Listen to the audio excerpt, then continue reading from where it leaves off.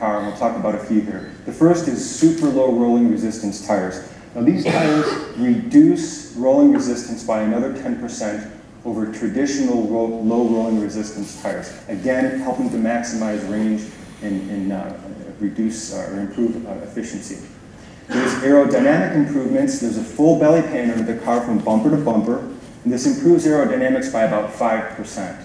And it improves NVH because what you don't hear is the wind noise under the car that's tumbling and tossing as the car moves through the air.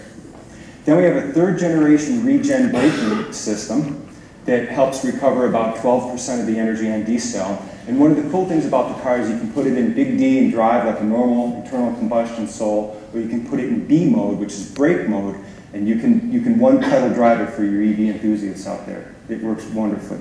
And then finally, in the center of the gauge cluster is a 3.5-inch OLED screen. And while it reduces energy consumption a little bit, it also provides a crisper, more efficient, cleaner looking presentation compared to a traditional TFT screen.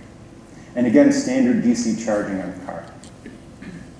So what do we get? We get 93 miles of EPA certified range. This is better than Leaf, better than Focus, better than 500e. In fact, it's better than any other EV in the market except for the $70,000 Tesla Model S, and we're very, very proud of that.